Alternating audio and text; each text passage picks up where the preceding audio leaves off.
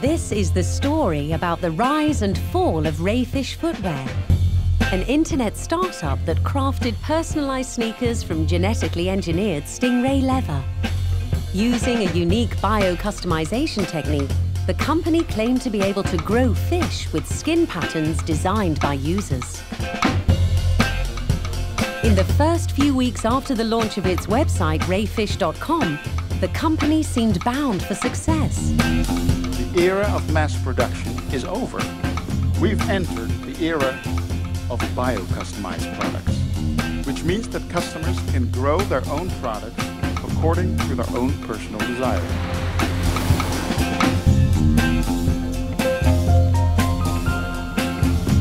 Numerous prominent blogs, newspapers and television stations reported on its innovative business model.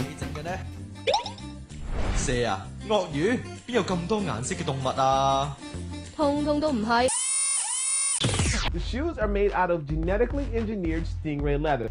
Now, isn't that nice? And you know what? It only cost you $1,800. Almost 10,000 customers designed a shoe with the online tool, expressing their desire for a bio-customized sneaker. Despite the company's statements on the humane treatment of both its animals and its workers, there was a storm of controversy surrounding Rayfish Footwear. The backlash culminated in a break-in by animal rights activists at the Rayfish aquaculture facility, where allegedly the entire stock of genetically grown stingrays was stolen and released in the ocean. The Rayfish CEO Raymond Ong responded with a passionate video statement. The outrage should not be that you can buy an utterly unique, handmade and humanely produced pair of sneakers for $18,000. The outrage should be that you can buy a brand new pair of flimsy, disposable sneakers produced under deplorable conditions somewhere on the other side of the world for $20. While Rayfish was hit hard and having trouble finding new investors to reboot its business, the escaped genetically engineered fishes were out in the open, free to reproduce and interbreed with existing species. Soon, strangely patterned rays started appearing in pictures and videos by tourists and local fishermen. As footage of the escaped fish became increasingly outlandish, skepticism began to creep across the internet, as many proposed the company was just a little too fishy. Everyone was asking the question, is this real? For 2 years, a team of designers, animators, programmers and writers at the Next Nature Network in Amsterdam worked on the construction of the fictional Rayfish company and the story that revolved around it. So we started this project because we were completely fascinated with our strange relationship we have with animals. On the one hand, we have animals we keep as pets and we treat them with the greatest care. Cats, dogs, goldfishes. We love them. Then on the other hand, there are the animals we keep in industry for food and leather production. And we hardly know anything about them. So there's this strange gap in between where nothing happens. So we try to make something in that gap, make it very realistic and see how people would respond. In the beginning, the idea was very simple. What if you can make a shoe out of a fish? But this idea started getting bigger and bigger. So to make all of this believable, we had to design everything from scratch.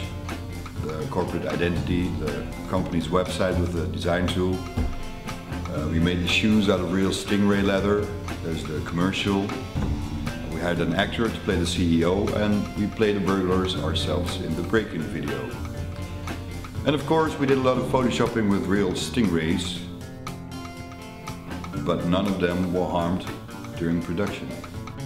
Famed Dutch shoe designer Jan Janssen collaborated on crafting a limited edition of genuine stingray leather shoes.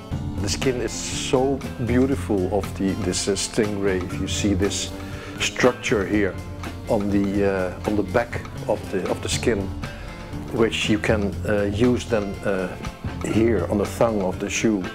It's a wonderful, wonderful material to work with. As with a film or novel, the team scripted a story that unfolded itself on the internet over time, with room for the media and public to play their part in the story. Well, after the company website and the commercial were launched, it took only a few days before it was picked up by some journalists of prominent magazines. And after that, the dynamics of the internet took over and the story exploded. It was good to see that there were skeptical journalists as well, who interviewed scientists and asked them to respond to the claims Rayfish was making.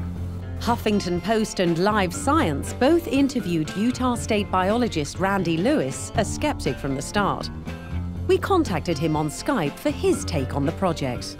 I know the people in that field, so I know then it still wasn't, completely doable at this stage of the game. But certainly, I would not bet against that sort of possibility in the future. So whether you love them or hate them, Rayfish Footwear is still currently fiction. But the debate was 100% fact.